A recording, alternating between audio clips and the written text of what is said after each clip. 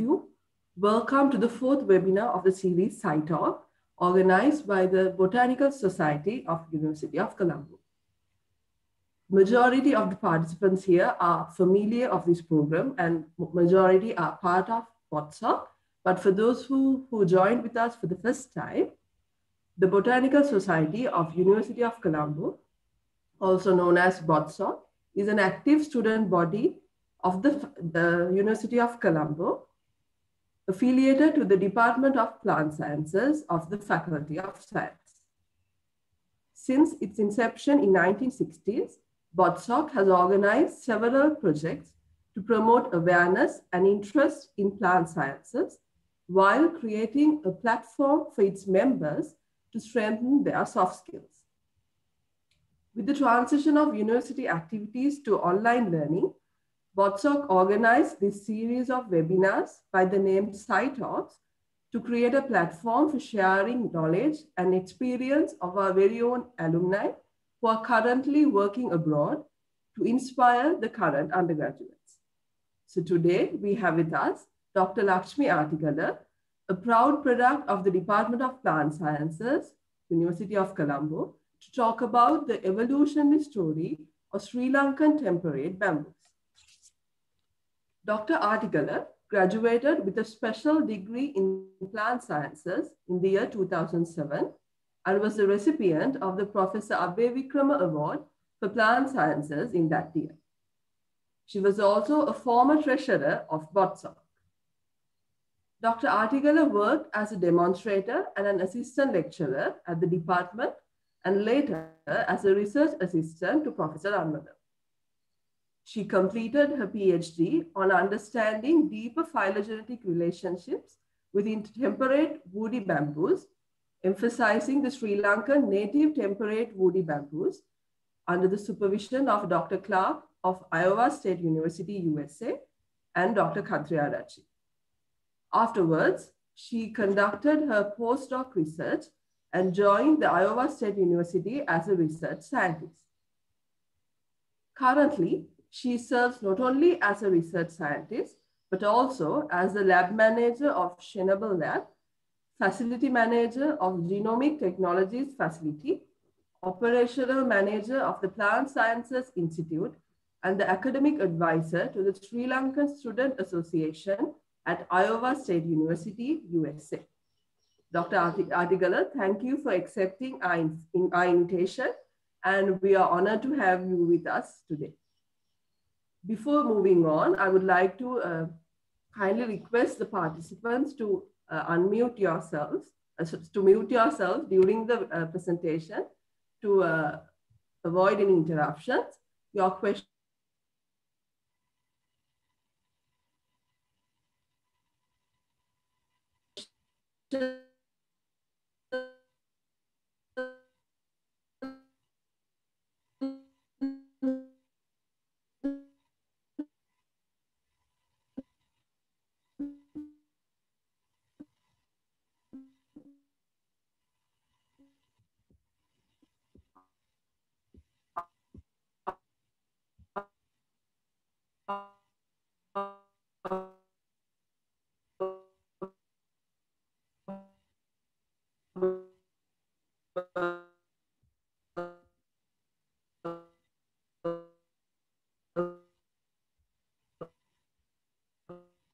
come during the Q&A. So shall we start? Hello? Vinay, it's hard. You were breaking a little bit. I couldn't hear everything you said. Sorry. Yeah. Are you okay to start the presentation? Yes, yes. Can I share my screen? Yes.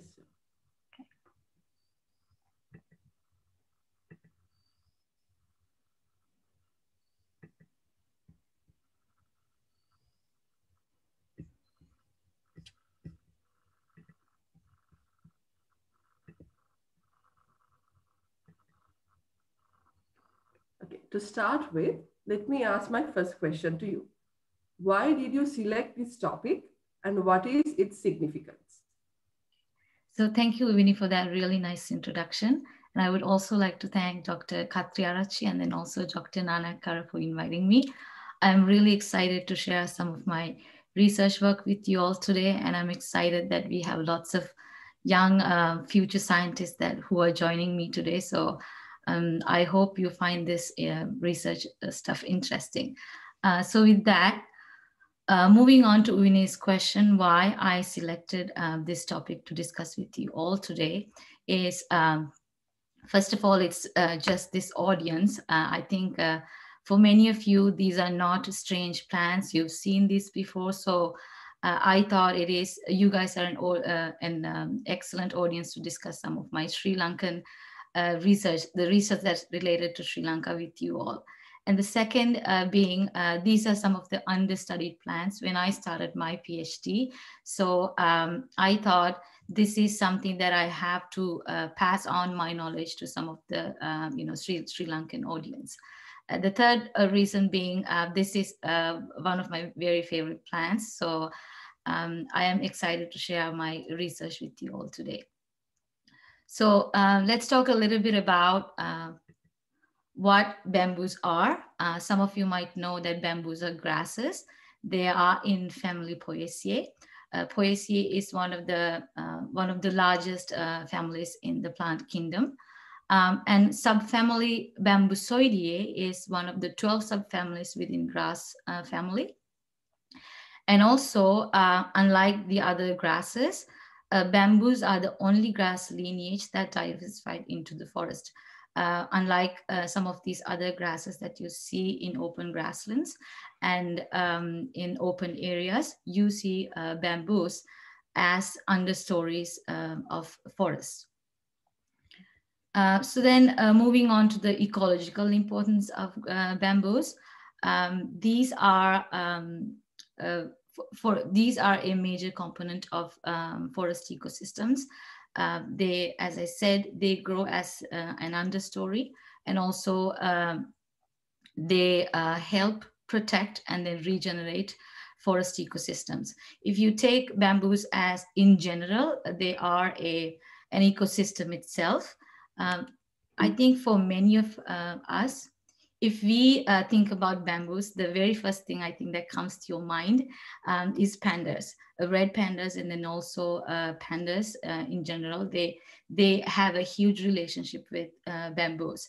So their survival depends on bamboos. However, there's a huge other diversity of animals associated with these plants as well. Not only pandas, many other animals like monkeys, gorillas, different bird species, not just for their feeding, but also as their breeding grounds and sometimes their hiding grounds. They use these different bamboo species, and sometimes they use bamboo forests. And also, some of these species, I think those are very familiar to some of you all, like these samba deers that you find in Horton Plains. They are part of their major diet come from bamboos. And also not only just these big animals, but also small animals, and then also insects, amphibians, fungi, they all associate with bamboos as well. So this is just a small part of the ecological importance of bamboos. And also, many of you should know that bamboo has a huge ecological importance as well. They are fast growing, they're renewable, and then also they are easy to grow. Because of all these reasons, people around the world use bamboos for many different purposes, including construction and then flooring, fencing, and some parts of the world entirely rely on bamboos for their day-to-day transportation. And we know even in Sri Lanka, we have lots of kitchen utensils and all these other types of instruments. Those were made out of bamboos. And there's a huge a new market developed with some of these newer products like bamboo tea and bamboo beverages like beer. And I think many of you know that bamboo shoots are an important component in Chinese cuisine, and also bamboo extracts are used in many different types of medicines now. Bamboo charcoal is being used as fuel, and also bamboo paper and fabric are getting lots of attention these days as well, especially the bamboo fiber. They've been used in different types of fabrics because of its breathable quality, and they are getting lots of attention these days as well.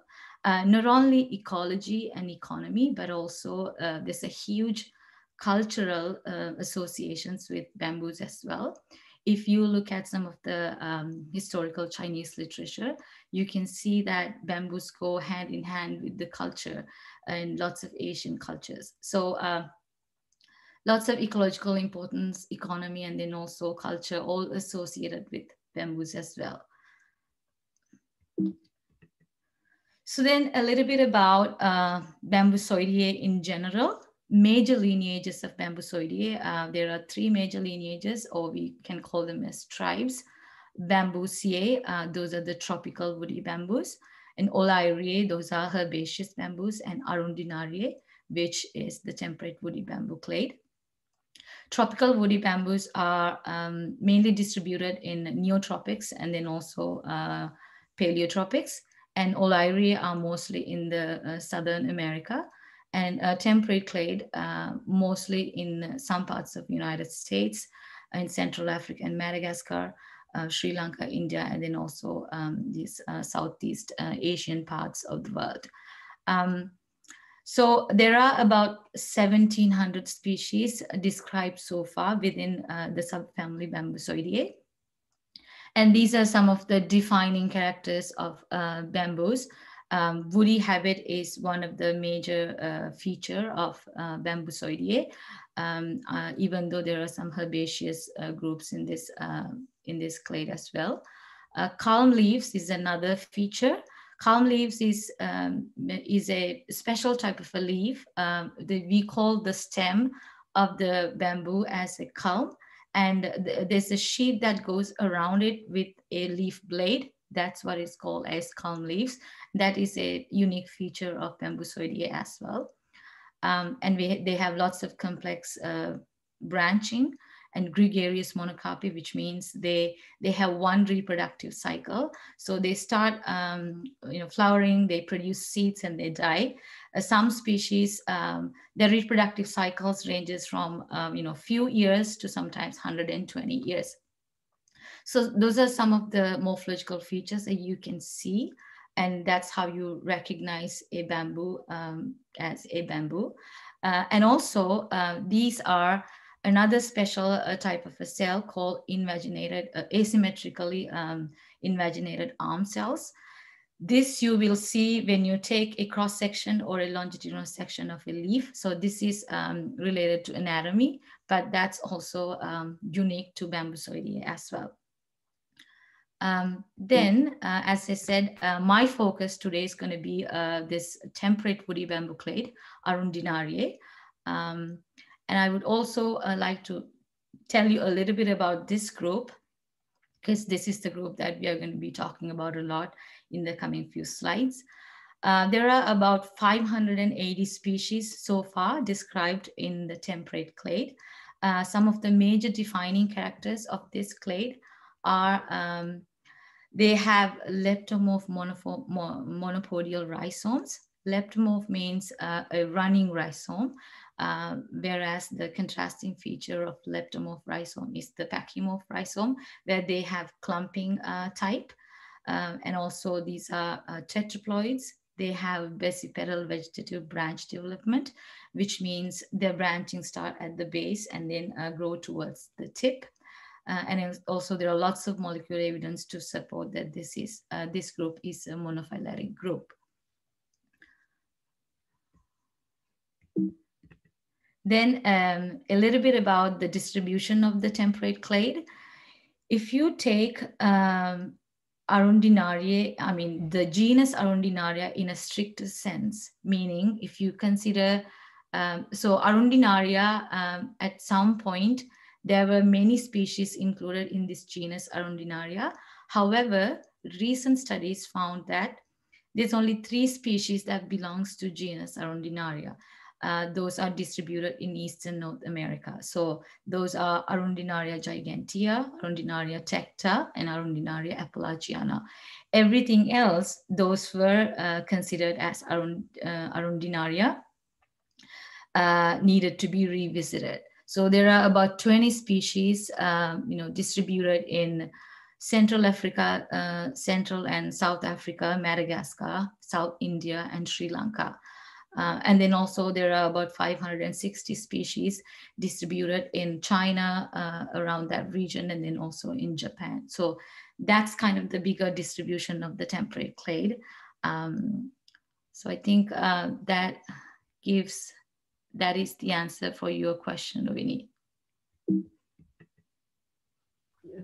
Yes, thank you for that informative and very interesting introduction, madam. So, so you told that your focus for your PhD was about Sri Lankan temperate bamboos.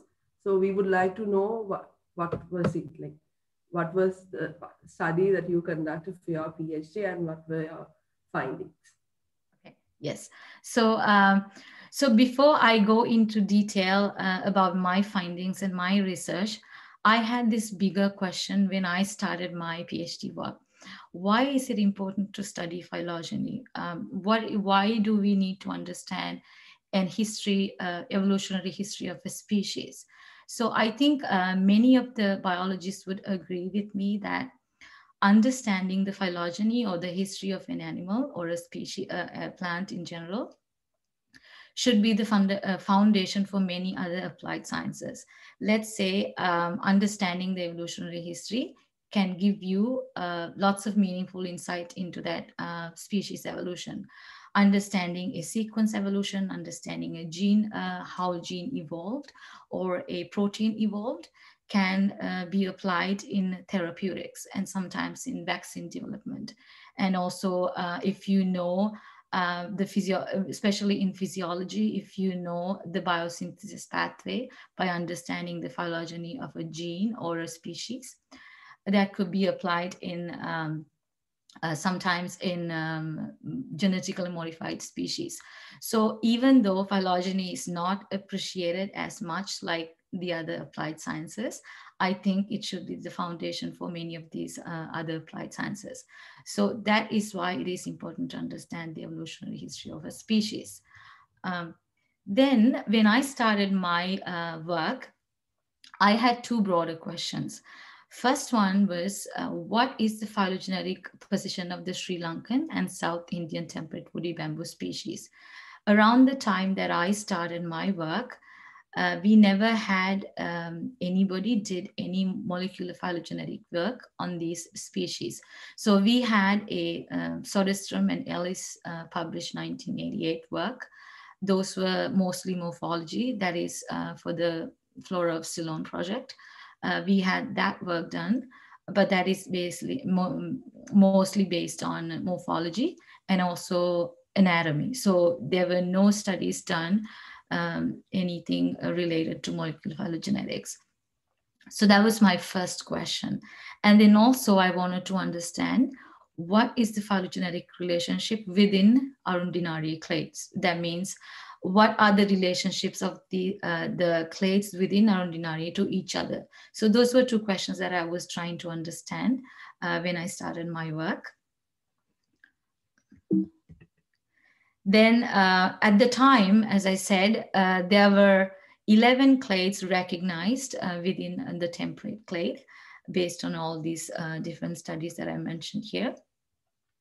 However, the relationship were not resolved. So there's a big, huge polytomy here, and none of these relationships were understood at that time.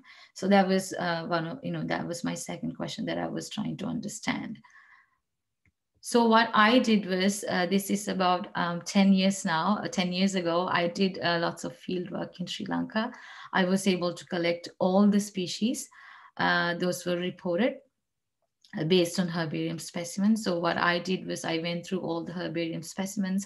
I collected all the information, location information, and then I went to all these different places to find out these different Arundinaria populations in Sri Lanka, but I was not able to collect anything from India.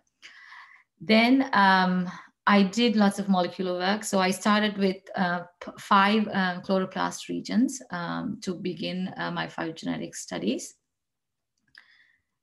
So this is just to show you the extent of the Arundinaria populations in Horton Plains. I'm sure for many of you, this is not an unusual sight. You've seen this before, but if I were to show this, do this presentation to someone here, I usually show this to tell them the extent of the population Arundinaria. This is actually what used to be called Arundinaria densifolia in the Horton Plains. And also, this is the map of Horton Plains. All these red patches are the dense Arundinaria densifolia right here, and they are usually along the streamlines here. So this is my first finding. So I was able to, as I said, I collected all the species from Sri Lanka, and I was able to include those sequences in a molecular phylogeny. And this is what I found out. So I was so excited when I see this result. My first question was answered. The Sri Lankan species, they form its own clade with lots of support from maximum parsimony, maximum likelihood, and Bayesian inference. So, so then we've decided we are gonna recognize this as a new genus, and we named it as Kuruna. The reason that we used the name Kuruna was I used the name Kuruuna and I Latinized it to Kuruna. These were commonly known as Kuru butter. However, it was hard for me to Latinize the word butter, so I had to use a different name. So I decided to use Kuruuna instead. So that's how the Kuruna name came to be.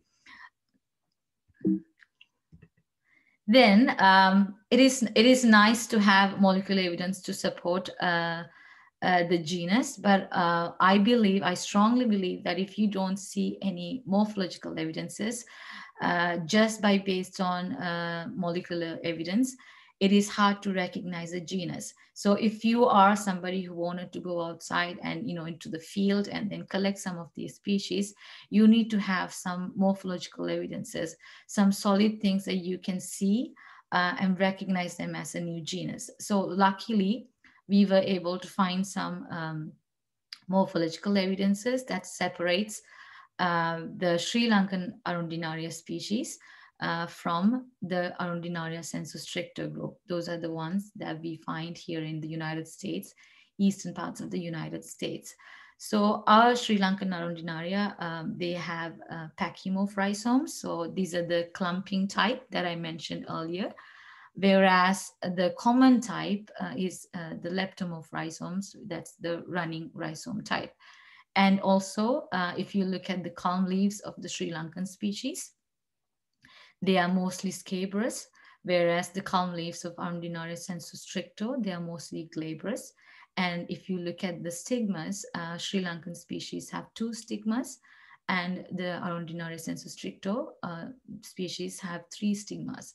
So these are very basic but unique features of the Sri Lankan species, Sri Lankan and also South Indian species. Those are unique to that genus. So Kuruna can be recognized as a new genus based on these morphological evidences and then also molecular evidences. Then from my first phylogenetic tree, I was still not able to understand what's happening here. So my first question was answered, but my second question, what were the relationship among these clades? They were not resolved. So then I decided I will include more sequences. What I did was I've used, instead of using smaller pieces of sequences, then I decided to use the entire plastome. So I did downloaded 17 plastome from GenBank and 11 new plastomes were sequences. I did 11 new plastomes. And again, I did maximum parsimony, likelihood, and Bayesian inference analysis to figure out what's happening here. So what I found was, again, all the 11 clades plus the corona clade were resolved based on the plastome sequences as well. However, still we are not certain about what's happening here with, with regard to the different clades within, what's the relationship within the clades. Then so after that I decided, okay, so I've used a few pieces of sequences from plastome, and then I used the entire sequences of the plastomes. Still I couldn't get the resolution that I needed. And many of you might know that plastomes tell you a one part of the story because it has a maternal inheritance. So I decided, what if I use nuclear markers that will tell us a different story? So I decided to use some low copy nuclear markers. Before I show my results of low copy nuclear markers, I wanted to briefly tell you about this study that was done by Triplet et al. In 2014. This is a study that they based on AFLP markers. Again, they are nuclear markers. And what they found was there are several different genomes within Arundinaria. So for Arundinaria, I mean Bambusoidea in general, within Arundinaria there are two genomes, A and B. And Bambusiae, there are tetraploids and then also hexaploids. So if it's allotetraploids, they found C and D genome. And then for some hexaploids, they found C, D, and E genome. And for Olyriae, they also found diploids. And then also, if it's an autotetraploid, it's an H genome. So there's a hidden story that revealed from a FLP study. So then I've used this as my base for my nuclear marker studies. And what I found was, so PV cell 1, PABP1, and RPB2 are low copy nuclear markers. Based on my study, I've also found that there's a B copy and an A copy in these markers as well. However, this is only maximum parsimony. When I combine all my studies, what I found was, again, less support here. I couldn't resolve all of the relationships that I wanted, but I was able to get all the 12 clades within Arundinaria with lots of support. And few other things that I wanted to mention here is that I had a few discrepancies. So if you look at Fagacia here, it should be clustered. Fagacia and Eushania, they should be clustered with Philostachys. However, I find them in several different places in the phylogeny. And also, Ferrocalamus should be with Shibarial clade, but it is by itself here.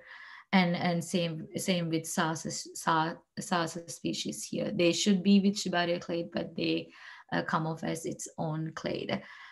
So some of the reasons that these are happening could be due to long branch attraction, and there could be some hybridization happening here, reticulate evolution.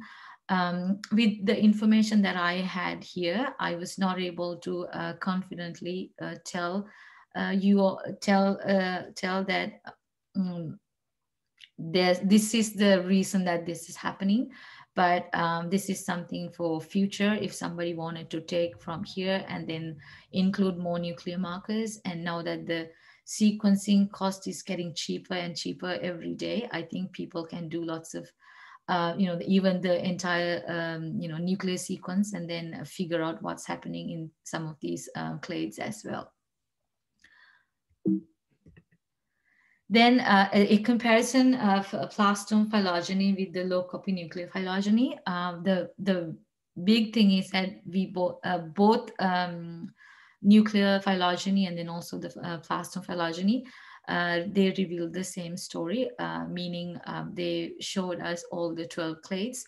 However, unlike in the plastome sequence phylogeny, in the low copy nuclear phylogeny, the Kuruna clade came as the early diverging lineage of the Arundinaria clade. So this is still at initial state, so we don't know what is this true story here, but there are some evidence to support that there is something going on here, but we don't have enough evidence to support it. Then the conclusion of the first part of my study, as I mentioned earlier, my questions were, what is the phylogenetic position of the Sri Lankan and South Indian temperate woody bamboos? I think I was able to figure out that it's a new major lineage. It's the 12th lineage. And then we recognize that as a new genus, genus Kuruna. Most of the previously identified major clades were supported by both plastome and low copy nuclear marker data sets. And then plastome data also revealed all the 12 major clades within Arundinariae. And low copy nuclear markers, they revealed that clade 12, which is the Kuruna clade, as the early diverging lineage of Arundinariae. So these are kind of the major findings that from my first set of phylogenetic analysis. Then moving on to the second part of my work, my research was, now that I found that this group is a new genus, I had to do a taxonomic revision. So my objectives were, I wanted to describe the diversity of the Kuruna species. And I wanted to I wanted to create an identification key. And also, I also wanted to perform a preliminary assessment of the conservation status of these species. I just wanted to show you here some of the pictures of these species. Both Kuruna floribunda and Kuruna debilis, what used to be called as Arundinaria floribunda and Arundinaria debilis, relatively you can find them in a lower elevation compared to the other species. And they look very similar. Sometimes you'll see this markings on the stem of floribunda, whereas in debilis you don't see that. And also, if you look at the leaves, floribunda, they have a broader leaf compared to debilis. And also, both these species, you can find them as in understory of forests. Whereas Walkeriana and Scandens, unfortunately, when I was collecting these species, even though the herbarium specimens, those some dated back to 1920s, 1930s, they had locations, a lot of locations, but when I went to those places, I couldn't find those populations anymore. So for Kuruna walkeriana, the only population that I found was in Adams Peak. And then for Kuruna scandens, the only population that I found was on top of Mount Pidrutalagala. Then for Kuruna densifolia, this is the species that you see in Horton Plains everywhere. Even though I will talk about this in my population genetics section, but even though you see this in a huge areas, their genetic diversity is really low, because it is starting from from the same clump. So even though you see them as a big clump, they all start from the same rhizome. So if something happens to the Horton Plains densifolia, this no more. So that's my point here. And then also I wanted to show you this just to illustrate here that so when I was collecting these species, I thought these are actually grasses.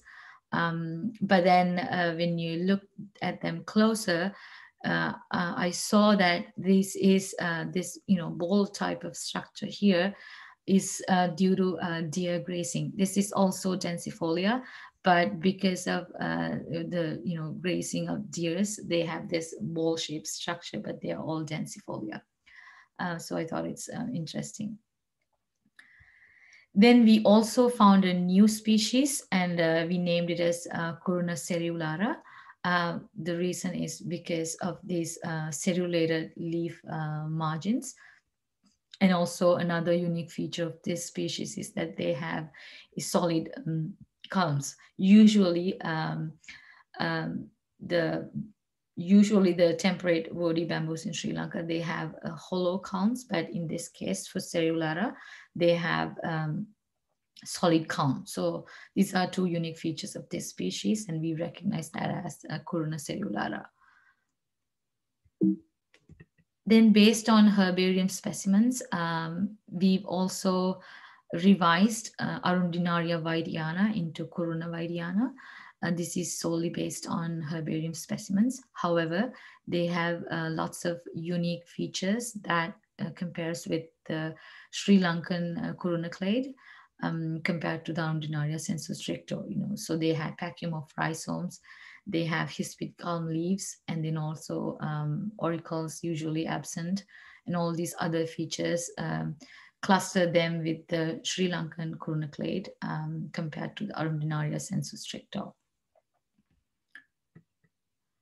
And then I've also, as I mentioned, I performed a study to recognize, to categorize these species into IUCN Red List.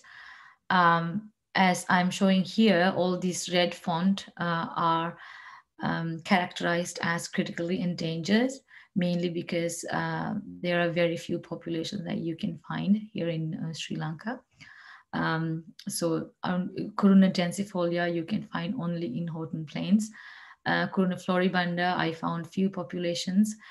Corona scandens, as I said, were found only on Mount Pidurtalagala.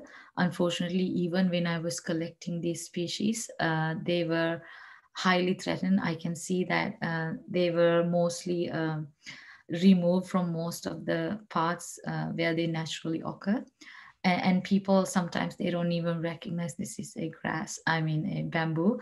I remember one time one person told me that they are so annoying, so I just cut them because these are just grasses, so they don't even know that these are bamboos. So I had to tell them that these are not grasses and these are actually bamboos. And Volkeriana, again, we found only in Adams Peak. We didn't find Volkeriana population anywhere else. So for Vaidiana, I didn't have enough information since I have not collected them from India. I said data deficient. My observations were solely based on herbarium specimens. So I don't know the situation of Vaidiana in India.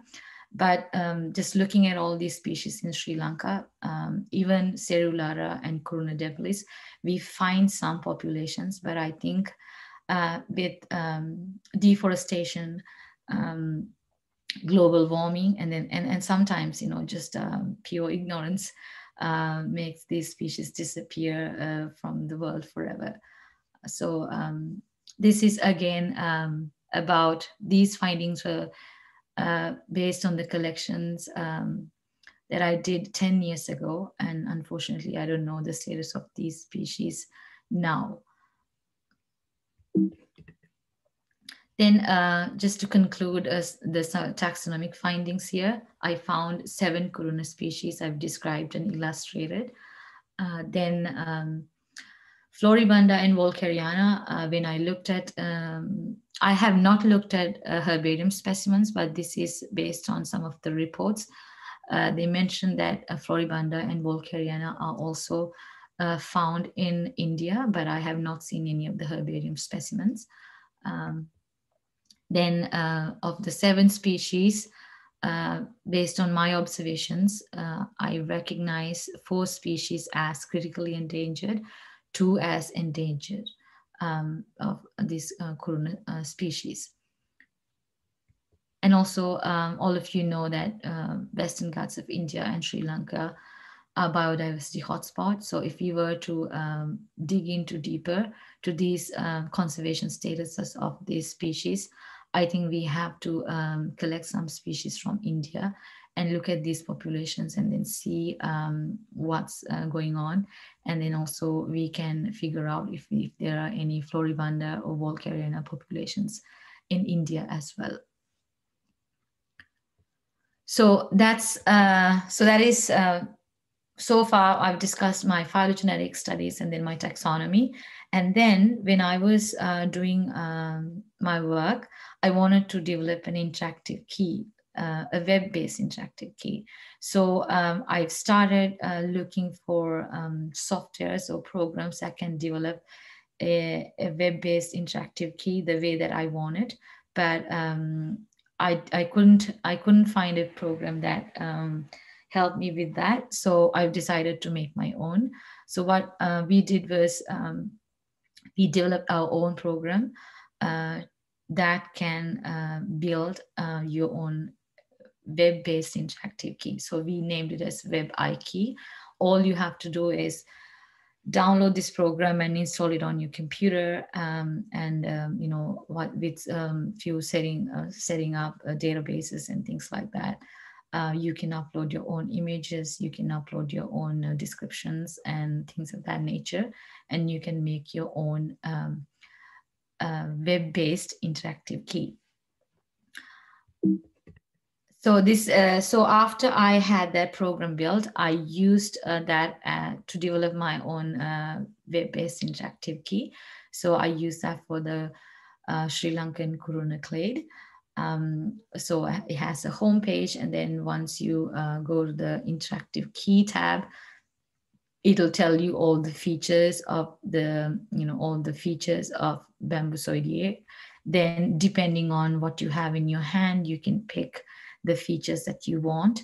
And here in the selected species and then eliminated species, based on the features that you select here, it'll separate into selected and then eliminated species. So at the end, once you're done with the selections, you will end up here with one name, which is your species that you have in your hand. So that's how this interactive key work. And also I had a few other things included here, as I've included a dichotomous key. People can look at the dichotomous key if they wanted to. And also if you go to the species info tab, you can find all the species information. You can have a PDF uploaded as species information. And as I said, unfortunately, this page, I recently discovered that some of these pages are not working, because at the time that I did this, I had a server that I can have everything on that server. However, after I graduated, there were some modifications done and I don't have access to those servers anymore, so I can't do anything to my website here. But all the software or the program files that you need to develop your own key, I have it on a GitHub. So you can download whatever the files that you need, and you can develop your own key. But this is an example key that I developed, but I don't think people can look at it now, even though you can go to the home page.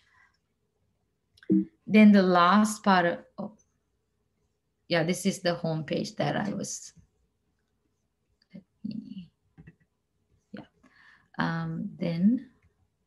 so the last part of my work, my PhD work, was doing some population genetic works for Kuruna debilis populations, because Kuruna debilis was the only species that I had many populations from many different locations. So I've collected 28 individuals from 6 different geographical locations. So just by looking at this number, you can see that I have low sample size due to these reasons. They are small population itself, and also there were few genetically distinct individuals, and I had collection difficulties as well. However, even though these were low sample sizes, there were some promising results that I got from this study. I've used 12 microsatellite markers for this population genetics study. Um, I found for many loci there were huge allelic diversity, and also given the close proximity. Let me do this. Given the close proximity, I also found that there's a huge genetic diversity here in these populations as well. So when I did FST values, they were close to 0.113. Then I also did some other analysis like structure analysis, neighbor joining, neighbor net, and mental test. What I found was the 6 population were clustered into 3 major groups. This is consistent with their geographical location as well. So the western group is just the population from Adams Peak. The population from Handapang Plains mountain, they were clustered as my southern group, and also the population from Pidurtalagala and Adams Peak, they clustered into one group. These were, from all these studies that was consistent. And then I also did AMOVA test to understand the genetic diversity or differentiation within the clusters and then among clusters. What I found was among clusters, variance was about 8%, whereas within cluster, among population within cluster, variance was about 7.5%, and the remaining 84% was within populations. And then also my Phi-SC and Phi-CT are the genetic differentiation among subpopulation within a genetic cluster, and also genetic differentiation among genetic clusters relative to the total population. They were significant, and they were significantly different from 0. So those were some alarming findings that I found from this analysis. So to summarize my population genetics study, given the limited distance separating these populations, of all these 6 populations, they were either 65 kilometers apart or less. And as I said, they exhibited fairly high genetic differentiation and also strong isolation by distance. So if we were to conserve some of these populations, let's say you are making decisions whether to pick one population or the other for conservation purposes, I would say northern Horton Plains population should be targeted. This is because of its high allelic diversity.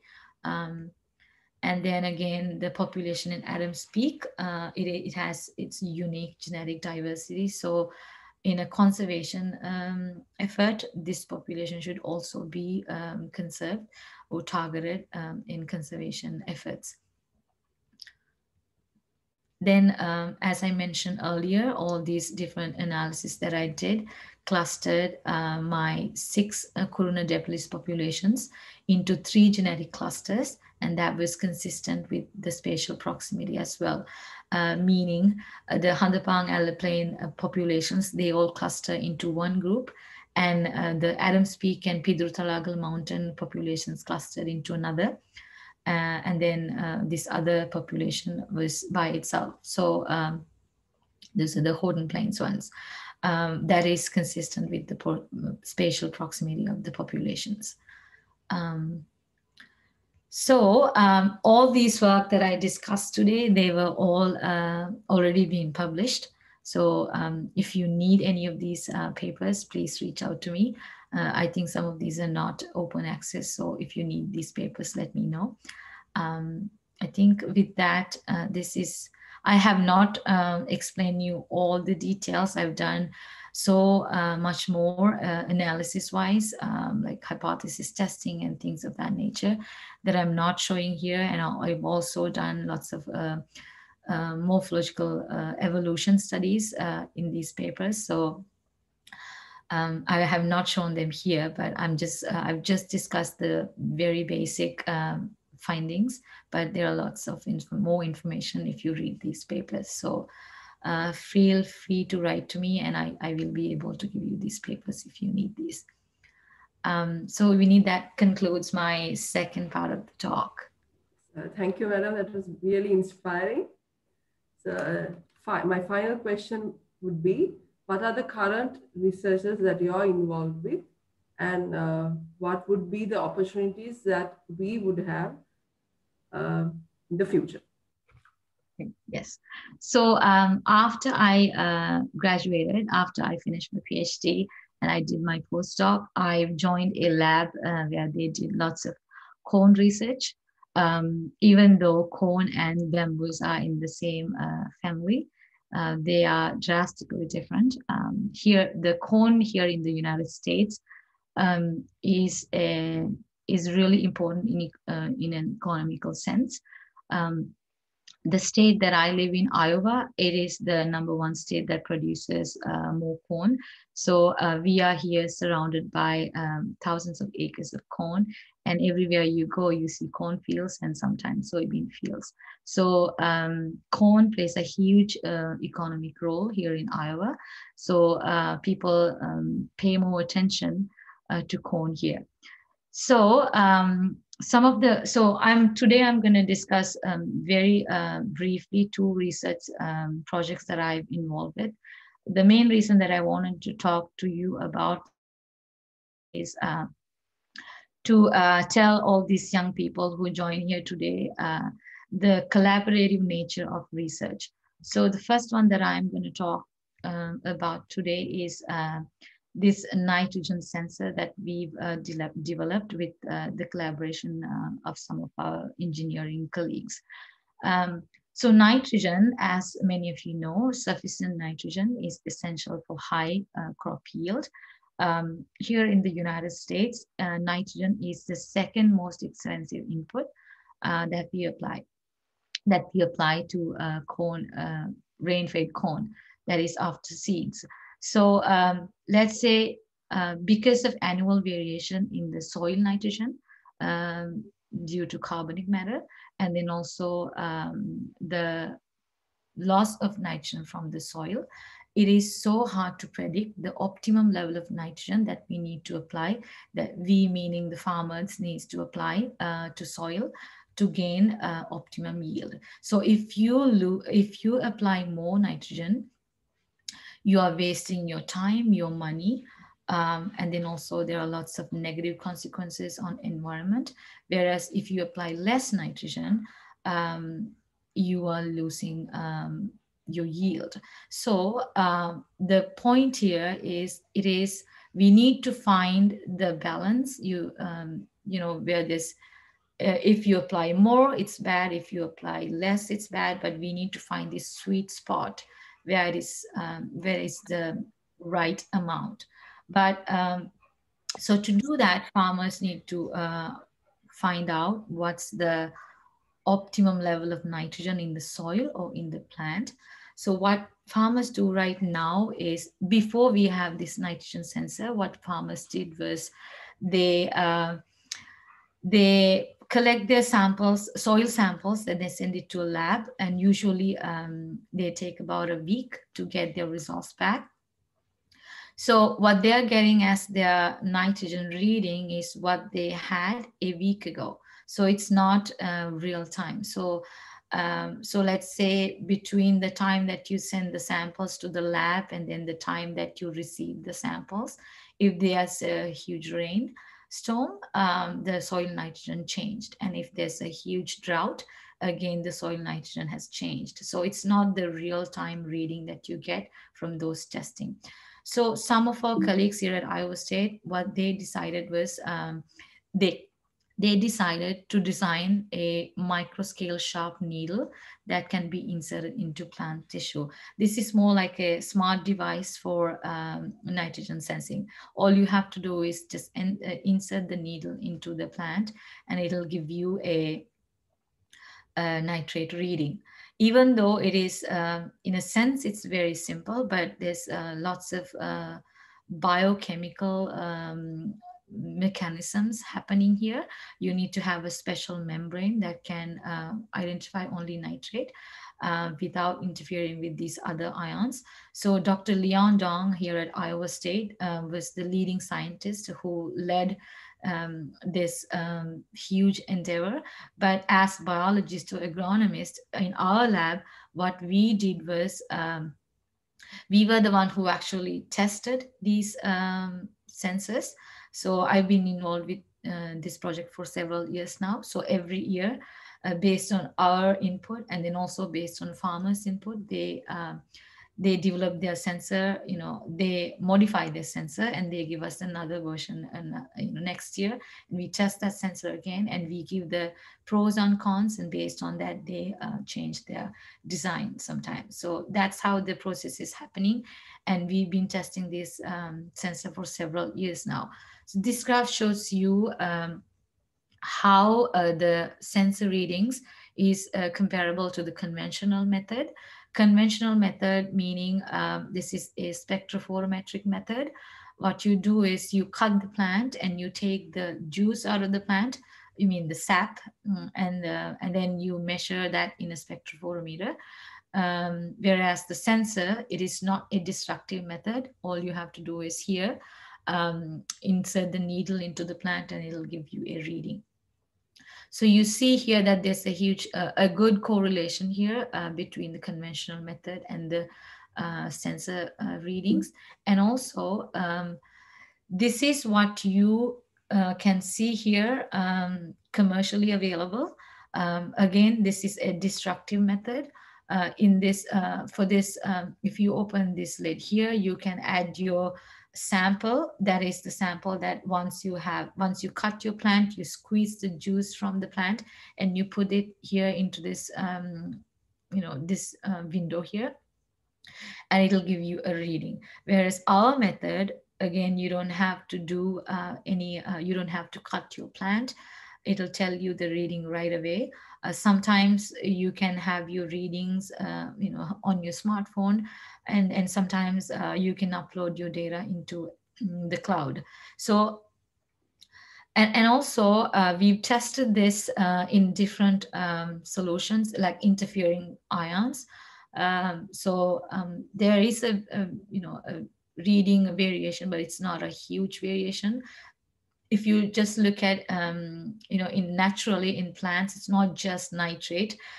In phloem or xylem, there are so many other ions that you will find. So what we wanted to figure out was, can this device recognize only nitrate without interfering with other ions? And I think we have promising results. Again, as I said, every year they modify their design based on some of our observations. So the main reason that I wanted to tell you this part of my research was to tell all these young people who joined us today, to tell the collaborative nature of this research. So here in this team, we had engineers, we had farmers, we had biologists, we had agronomists. We all worked as a team. And then also, so I did my PhD in phylogenetics, but that doesn't mean I have to work my entire life in phylogenetics. So I switched my gear and I moved to a different area, but still the things that I learned from my PhD, I was able to apply some of my stuff into these analysis and studies as well. So the advice here is, even though you do plant sciences, biotechnology, bioinformatics, just basic sciences, you can broaden your horizon once you do your higher studies. Not like my times, or even before my time. Not just there. Now there are so many different areas that you can apply your knowledge. So these are some of the trending research that you can find here in the United States in the agricultural field, and then also there are other precision agricultural applications that we do here, and we get lots of funding and lots of opportunities are here. So I encourage you all to apply for areas those are trending, and then also those are important, and have lots of applied applications. So that's one of the reasons that I wanted to discuss this project with you all today. um, and also, last one that I wanted to show you here is another project that I'm involved with. um, so this is about shoot apical meristem, which gives rise to all the above ground parts. And many scientists in my group, we are interested in SAM because it will tell us so understanding the genetics behind SAM can tell us a big story, and it could be applied in many different prediction models. And sometimes understanding SAM can tell us a lot of other features like yield and leaf angles and things of that nature. So when we were doing this study, we came we came to a bottleneck where we couldn't go beyond that because of some difficulties that we had. So we had taken about I think about 3,000 images of these SAM tissues. However, we wanted to get the width and the height of SAM, even though there could be a human involvement, and we can do a one by one height and width, and it's going to introduce more errors and it's time consuming. So again, we talked to some of our engineers, and what they did was uh, they helped us with some of very basic algorithms, and then we were able to get the height and width, and we were able to do further downstream analysis with those as well. So again, a teamwork, collaborative research. We work with lots of engineers, sometimes with mathematicians, physics people, and also we are working with lots of statisticians. That's how lots of these research are done these days. So that's what I wanted to emphasize here with this part of my research as well.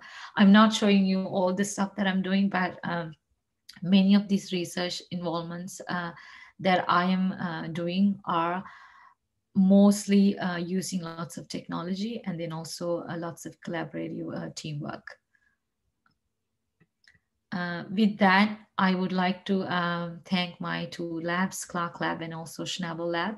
And also all these, my PhD work, they were, I'm so thankful for all these agencies who helped me with the permits, Forest Department of Sri Lanka, Department of Wildlife Conservation, and also Sri Lankan Customs. They helped me a lot to get the correct permits that I needed, and also get the stuff here to United States. So I'm so grateful for these agencies as well. And also thank you, WhatsApp, for inviting me, and it's been a pleasure. And one last thing that I wanted to, one last slide. Um, as Uvini said, I am the academic advisor for Sri Lankan Student Association. So when people apply here, if they have questions, usually they contact their friends here. Sometimes if they don't have friends, they contact me. So feel free to reach out to me if you have questions.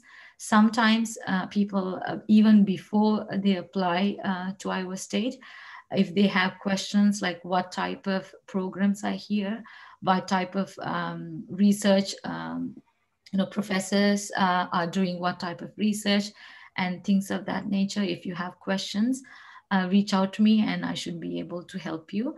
And then also one last thing is that I'm also involved in an association called Feel Lanka. This is an alumni association of University of Colombo Science Faculty.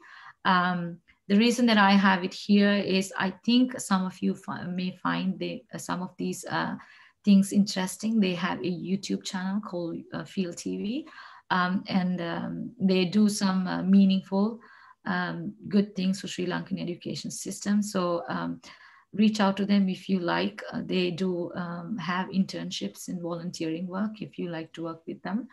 Um, yeah, so with that, I would like to take any questions if you have. And also, this is my email address if you want to reach me.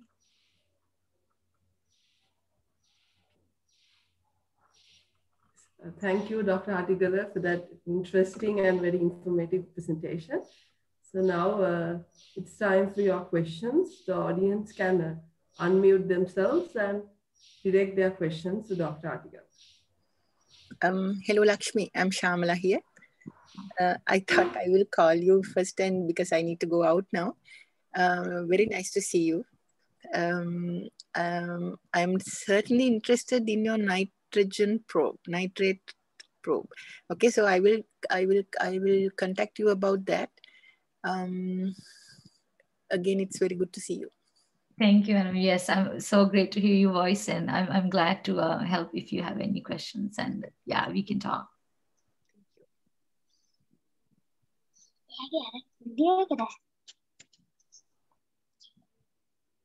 Hello, Lakshmi. It's very happy to see you and happy to see all your good work.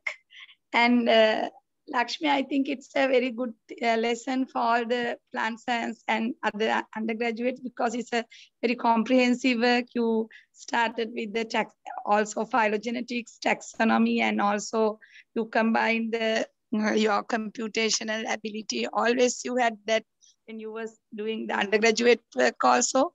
So databases and working with other softwares and so on. So it's like then finally the population genetics and also everything together. It's a nice combination and a very, the multidisciplinary research. So combining molecular phylogenetics, systematics together with the, the analysis and everything.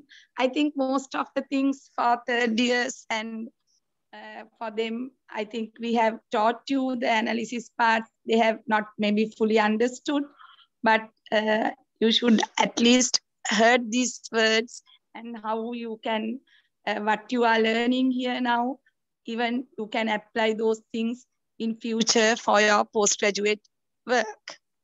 So actually, I'm very proud of you, Lakshmi, because you started as an undergraduate student and always you was interested in field work, and it's nice to work with you as a collaborator for your, the PhD work, and very happy that you are doing very well today. Thank you, Lakshmi. Thank you, Madam. Yes, as I said earlier, the foundation for all my research, I had it from plant sciences department. So I'm so thankful for all my mentors here to giving me that opportunity to start from the, I had a good foundation, or I think I had a good foundation. So I'm so thankful for all of you, Madam. Thank you.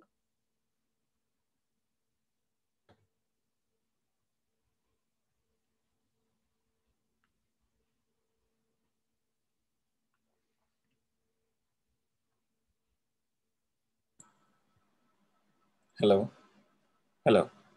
Dr. Attigala, thank you very much for that wonderful talk. I have a question about your phylogenetic analysis. At the end, you said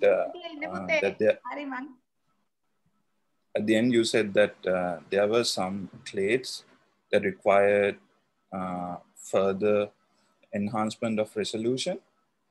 Can you recommend what can be done if others are faced with that kind of situation? Increasing the number of molecular markers would work, or are there any field standards that you can take? Yes, so I think that's a really great question. So there are a few things that we can do. So one thing, as you said, we can increase the number of taxa, and also again, there's a trade-off. So depending on the resources that you have, sometimes even with fewer number of samples, if you can do let's say complete a sequence of a genome, if you can use genome sequencing, you can use that as your you can increase the level of your sequence depth, but you can use a fewer number of samples. or you can have more samples, but then in that case, you have to cut down your markers. Again, as I said, sequencing technologies are getting cheaper and cheaper every day now. So if you can have your maximum number of taxa and then maximum number of markers, that is ideal. But if you can't, then you have to do that trade-off depending on what type of questions that you are trying to understand, I think. Okay, thank you for that.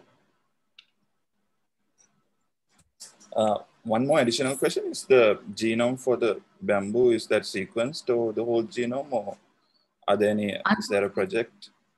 No, Okay. so unfortunately, I don't think, as to my knowledge, we don't have the genome sequence yet. Because the main reason is, so these are not model species. So it is so hard to get funding for this type of research because, as I said, these are basic research. If it's a model species like Arabidopsis or corn or rice, we get lots of funding and we can do lots of genome sequencing. But for bamboos, I don't think we have the genome sequence yet. Okay, thank you very much. Once again, thank you for your wonderful talk. Lakshmi, again, one research question from me again. You have done the low copy nuclear genes as well as the whole plastic genome. So the resolution, what do you can really talk about? I mean, about the resolution of the low copy nuclear markers? Yes. So, Madam, I think for the low copy nuclear markers, we didn't get enough resolution. I think it's because the markers that we choose, they were not good enough. And there were few research on this topic. So we were not able to figure out what are the best low copy nuclear markers. But I think if you look at some of the rice research and then some of these other bamboo related or grass related research, we can find more low copy nuclear markers. And I think with that knowledge, if we can include more markers, we should be able to get more resolution. However, as I said, there are lots of complex relationships going on that we can't resolve everything. So if we can have many different markers, maybe some AFLP markers, some SNPs, maybe we should be able to figure it out. But yeah, we have not done that yet. Any evidences for hybridization, like things in natural population? In natural populations, we have not seen with the corona clade. However, we have evidence in Arundinaria, I think Appalachiana, and Tecta in Arundinaria sensostricto clade, and also some of the Shibatia species, we see hybridization happening, and we can actually see them in nature. So we have evidence to support that from that Triplet et al. 2014 paper. But not within the corona clade? No, not yet. Okay. I mean, I Thank have you. not seen them, and I don't think we have seen that yet. Thank you.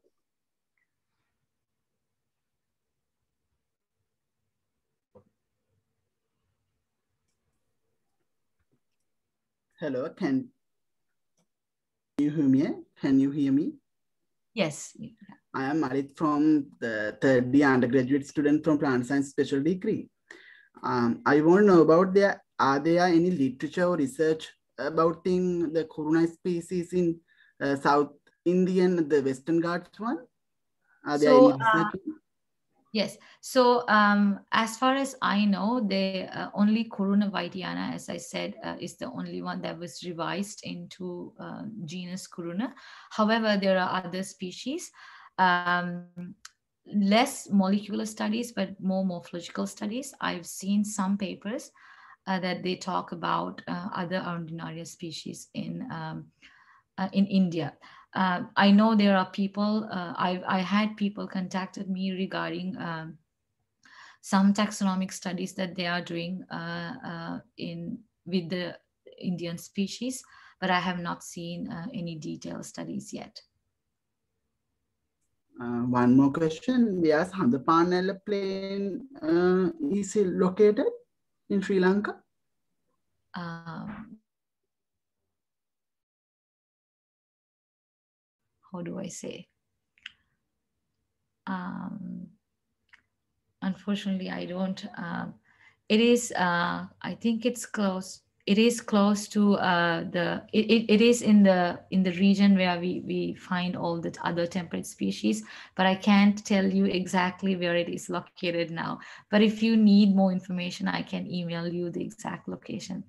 And also, if you look at my papers, it also has GPS coordinates, so you can also figure out that way as well. Thank you. Thank you. It's fine.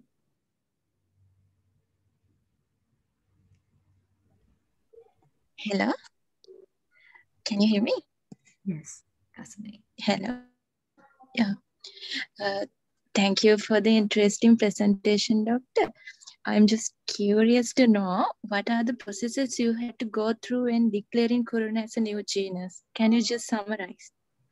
So the first thing that you want to do when you recognize a new genus is so you have to follow all the rules when you are naming a new species.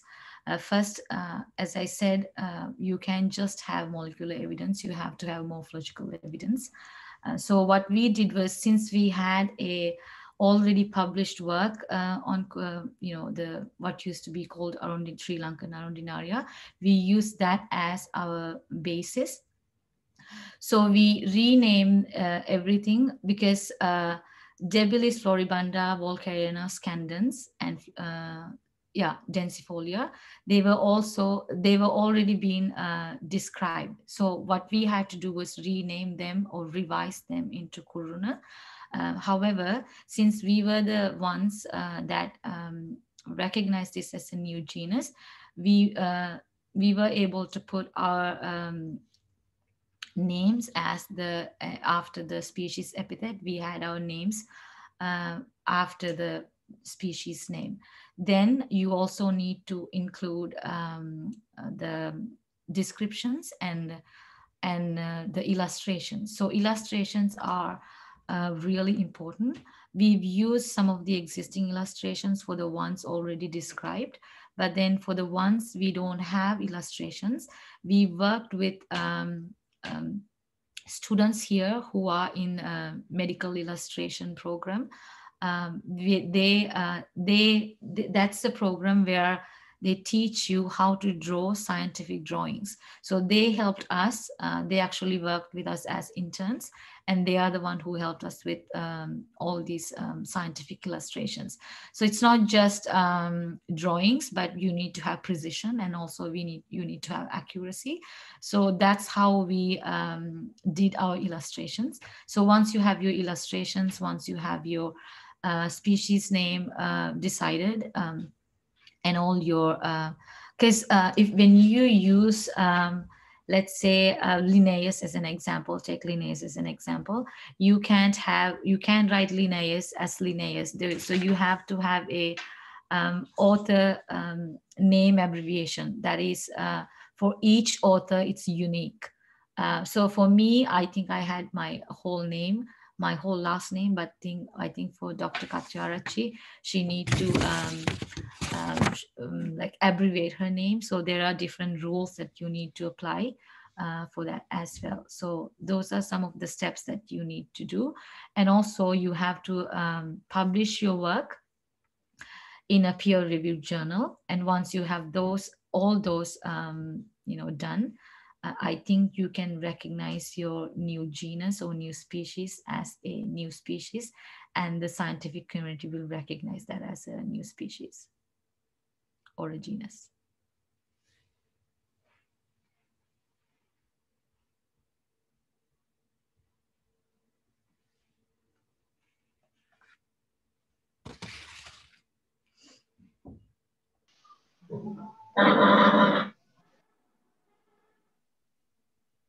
Hello, madam. I'm Vidmini Alvis from the Department of Plant Sciences, following special degree in plant biotechnology.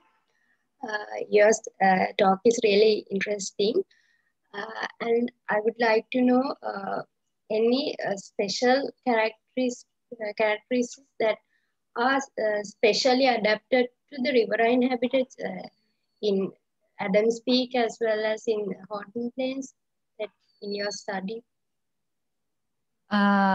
Do you mean with regard to specific species? Well, I don't understand the question. Any special characteristics that are specially adapted to the riverine habitats? Okay, so densifolia is the species that I found. Those can grow in standing cold water. For those, for densifolia, they actually have air canals. If you look at the anatomy, so I think that's a special feature that adapt to the like a swampy environment, and that is the only species that I found that can grow with the swampy environments. Okay, madam. Thank you.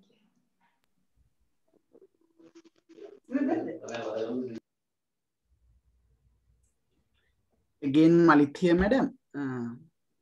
I want to know about the most of them are critically endangered one. No? Are they a result from latest red letter list one, or that now they are changed their conservation status now? So, so these are purely based on my observations. As I said, I don't know if you look at the IUCN Red List now, if they have this included in their analysis. This is again based on the observations that I did and collections that I did 10 years ago. Things might have changed again with deforestation and all these other human involvements, global warming. So I don't know their status now, but I don't think in their red list they've included these species yet. Yes, I want to add more to that, Lakshmi, because when you after you publishing the corona, only we evaluated in this time in 2019 red list. I think they have included as corona. In 2012, I think they were not in the new name. So I'm not sure, Malit. I think anyway, I have the list in 2019. It will be published within 2-3 months. The finalized, I have to check the status we have given to that. But it has been evaluated nationally because we are doing the national red listing, not the global red listing, but we are recommending names for the global listing. So within the Sri Lanka, we assess the species nationally. So nationally, we have the national criteria.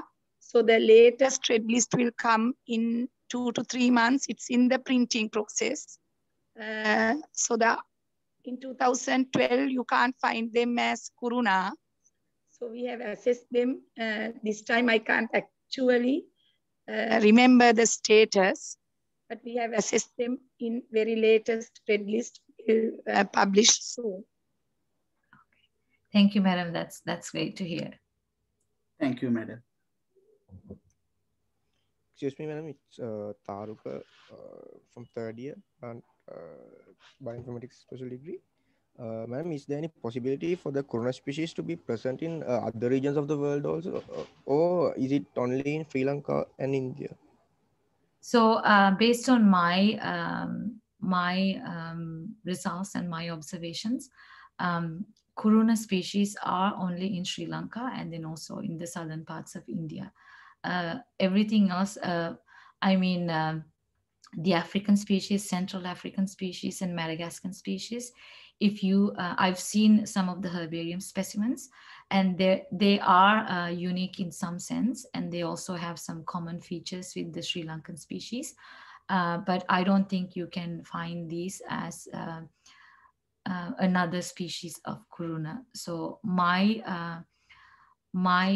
evidence suggests that our Sri Lankan species form its own clade. However, I don't know, maybe if you collect some of these African species and do sequencing, story might change, but just purely based on morphology of these Central African and Madagascan species, I still believe that they should be in their own separate genus, but the Kuruna species from Sri Lanka and South India, they should be in its own clade or own genus. Thank you.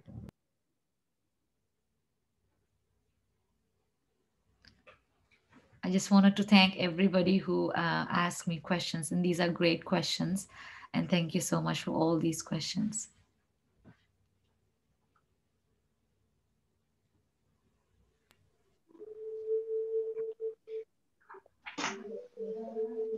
Hello, madam.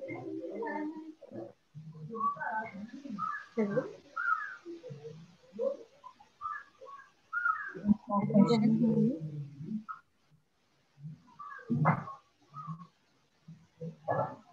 Madam, can you hear me? Yes. Madam, I have a kind of extra question. Would you think that replanting would be successful for the conservation of this species, or do you have any other suggestions for the conservation for this threatened species? So I think for conservation purposes, replanting would be a good start. However, all these species, since these are native species and these are high elevational species, they have their unique environments. They have their unique ecosystems. Sometimes, if you try to plant these in somewhere in a low elevation or an area where there's not a favorable condition for these species, you might not be successful. But in a conservation effort, I would say it is a good start. Replanting is a good start. But again, how successful it's going to be, that's something that we need to try it out and see. Thank you.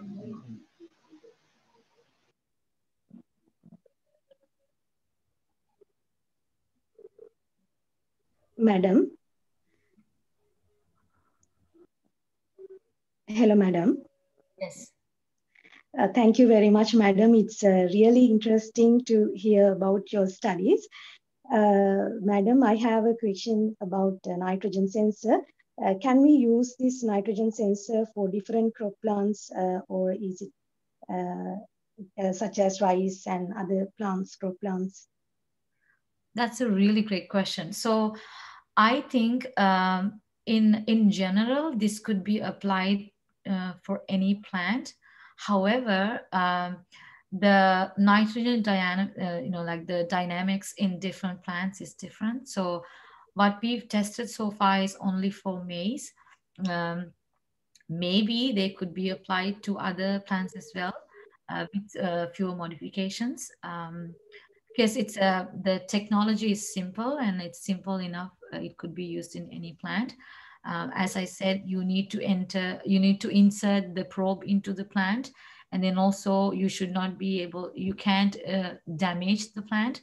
So there are some limitations. If you use it on rice, I don't know how effective it's going to be. I don't know how it's going to damage the plant, whereas in corn it's not a big deal.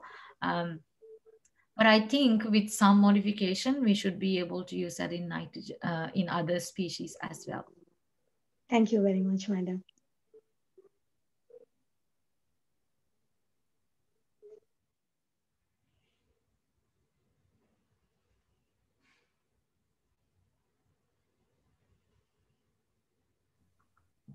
Are there any more questions from the audience? I think this time third years and them really, nice to see they are asking good questions. That's also a good trend, Winnie. Yes, sir. If there are no questions, we can wind up the session.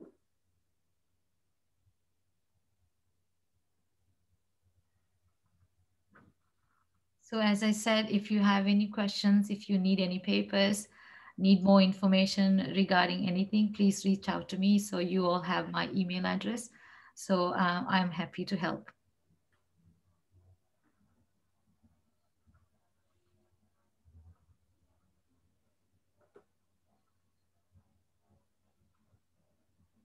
Seems like there are no more questions from the audience.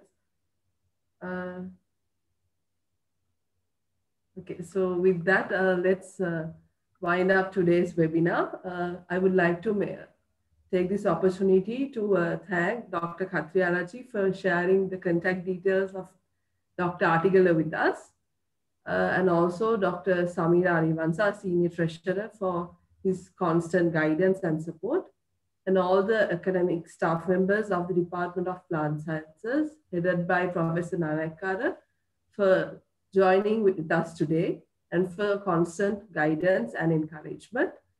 And last but not least, all the members and non-members who participated today, despite being a holiday, and for asking questions enthusiastically.